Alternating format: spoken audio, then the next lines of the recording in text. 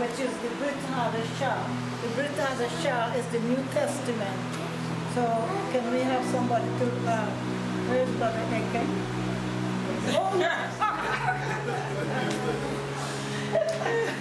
It's becoming visible now. Amen. Let it be so. Hallelujah. I just want to say something quickly. Just 1 second or a few seconds.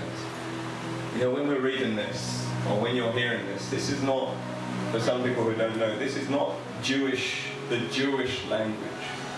This is the Hebrew language. And when Israel was carted off, the northern kingdoms, they've gone to different parts of the world. Some are in Africa, some are in China, some are in Asia, some are in the West Indies, some are in the Caribbean, some are in South America. And they're speaking the languages of the nations where they have dwelt. So this, you may very find that, if you actually trace your lineage, you may find that there is a reason why you're having a stirring in your heart to find out about the Hebraic roots.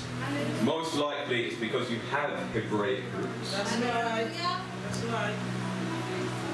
Baruch atah Yehovah Eloheinu melech haolam, asher natan lanu Mashiach Yehoshua v'dibrot shel habrit hadashah. Baruch atah Yehovah noten habrit hadashah. Amen.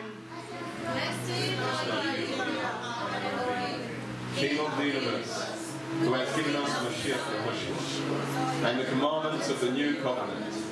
Blessed are you, Yah, giver of the new covenant. Wow. Praise the Lord for the children today. That's why Yeshua said, do not suffer the babes to come to me. That's right. That's right. For brothers, I want you to understand, this truth will God formerly concealed, but has now revealed, so that you won't imagine you know more than you actually do. It is that stoniness, to a degree, has come upon Israel. Unto the Gentile world enters in its fullness, and that is given in the way that all Israel will be saved. As the Tanakh says, out of Tizer will come to Redeemer. He will turn away godliness from Yaakov. And this will be my covenant with them, when I take away their sins. With respect to the good news, they are hated for your sake.